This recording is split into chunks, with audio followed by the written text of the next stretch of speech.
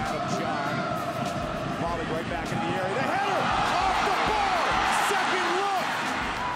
Dilly Duka's got time, room. Duka the strike. Dilly, another dent. He does it.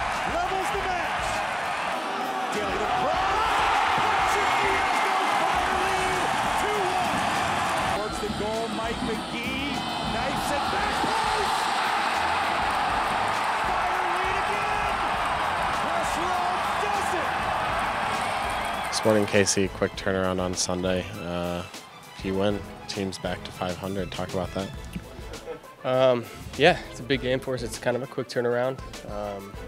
Playing against a team that's always tough to play against, but you know, the way we're playing right now, I think we'll take the next couple of days and recover and prepare for them and be ready to go Sunday. They're a good team. In the past years, they've been very good. It's going to be a big match, Eastern Conference match. We got to go into that game like today and maybe be a little sharper because you know they just won their last game. I'm not sure how they did the next couple of days, but they're a good team.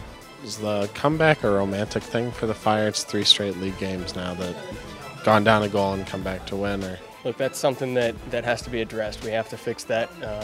We did the same thing last year, and there comes a time where you stop coming back. So that's something that we gotta turn around and sort out.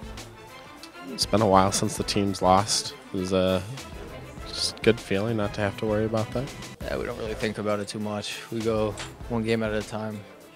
But we definitely made some adjustments to our roster, and it's worked.